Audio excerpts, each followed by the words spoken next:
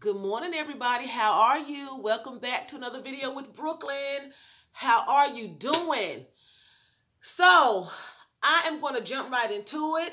I'm on my way to work and I'm running a little bit behind my normal schedule that I like to try to keep.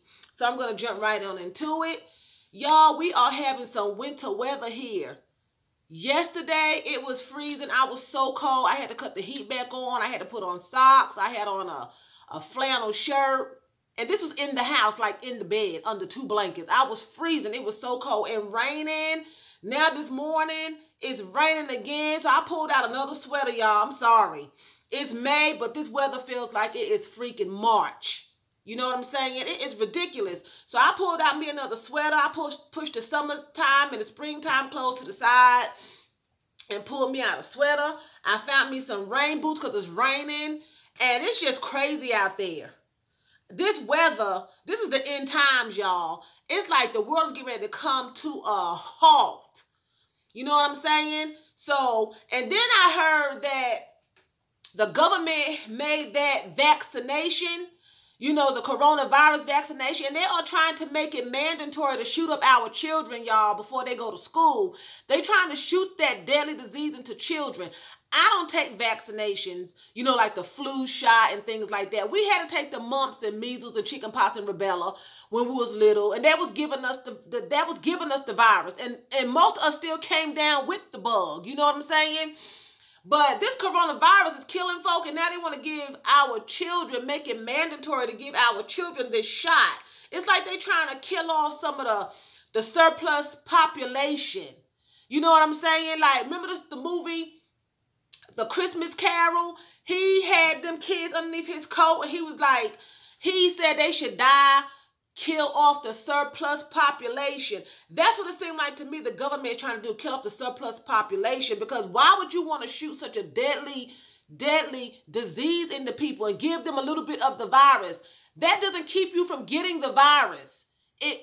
It's putting it in you. Some people have a really bad reaction to it, you know? And I'm looking, I don't have on no makeup. I haven't been wearing any makeup because of these masks and everything, you know? But anyway, I look a little bit discolored. But anyway, it's just crazy to me, you know? So I'm going to show you all what rain boot I got and what leggings I got to go with my red sweater. It's a red sweater. It comes down right below your butt cheek, excuse me. I have some buddies. Butt cheeks, and I got these on. I'm going to wear these black and white leggings. They fit really, really loose, like I'm not going to say MC Hammer pants. If y'all remember MC Hammer, Can't Touch This, but it's loose. They're really loose. And they have, I've shown these before. They have the gold zipper. Missing a nail. They have a gold zipper. And they have the cuff down around the ankle. Okay, and they're black and like an off-white. And I'm going to wear my black rain boot. Okay. And it's supposed to be like 65, but it's raining and it be cold when it's raining. It has a zipper on the side right here. And then it has a zipper in the back as well. But that's just for look. I don't think that zipper opens. No, because it's just for show. Okay? So that's what I'm wearing today. And I don't know where my umbrella is. When we left work for that coronavirus back in March, I think I lost my umbrella. I lost everything. I don't know what happened. So anyway, I'm having a hot flash. I normally get hot in this sweater because I have hot flashes, but it's cold outside. So anyway, I want to come on here and just say y'all have a terrific Thursday. Do not let any negativity in your space. Keep your chin up. Be positive, okay? We can do all things through Christ who strengthens us, okay? So keep your head up. Be positive. You know, thrive today. You know, whatever your situation is, I'm not going to say try to make the best out of it, because I know it's hard. When you are going through things, you don't have no money, things is just going hard for you. I don't know what the situation is. So I cannot sit here and say, just try to make a go of it. Because I know me, I'll be somewhere in the corner in a fetal position crying as soon as something happens. So I'm not saying just act like it don't happen, you know. But the Bible do say for you to cast all your cares upon him, because he cares for you. And I know it is hard to do that, to just cast your cares. Sometimes you just want to take care of it yourself. I know, because I do it all the time. But me and you, we have to learn to try to not worry. It's hard. I'm not saying it's easy, because I'm worried about stuff right now. You know what I'm saying? It's like, and worry is fear, and fear has torment. And the more you worry, the more it aggravates you, and the more scared you get and afraid you get. And it just doesn't, it doesn't put you in a good place. You know what I'm saying? So, you know, just try to have a good day. You know, it's raining outside. That don't make it no better. You want to stay home, but you want to sleep. You want to lay in the bed.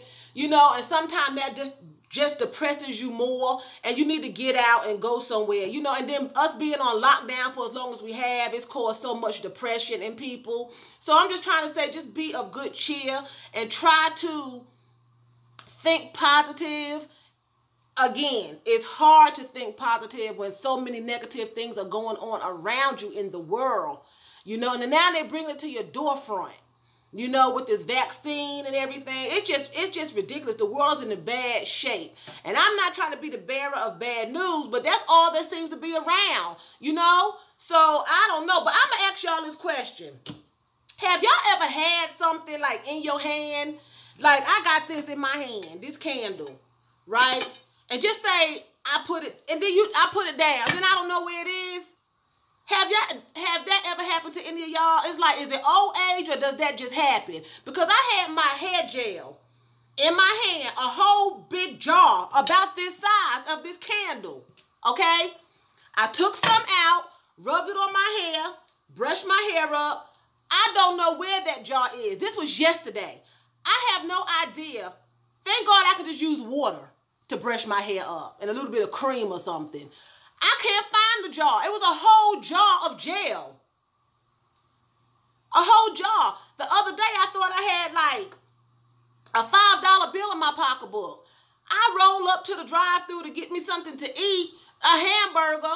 I'm like, where's my $5 bill? I have like ones. I'm like, when did I break the $5? It's like, is this old age, or is this just something that just it's common just to forget something where you put things? I have not found that gel. When I came home yesterday, I looked for that gel. And I looked for that gel this morning. I have not found that jar of gel. And I still ain't found my $5. Now, come on now. I'm not that old. I'm only 53. It's nowhere in the world I'm forgetting. I had the gel in my hand, y'all. I dug in the gel and I used it. Sitting at my vanity. And then all of a sudden I don't have no gel. I tell you what, the Cororo bet not came up in here and took my gel home and did his hair. But anyway, I spent my $5. So anyway, I'm going to go.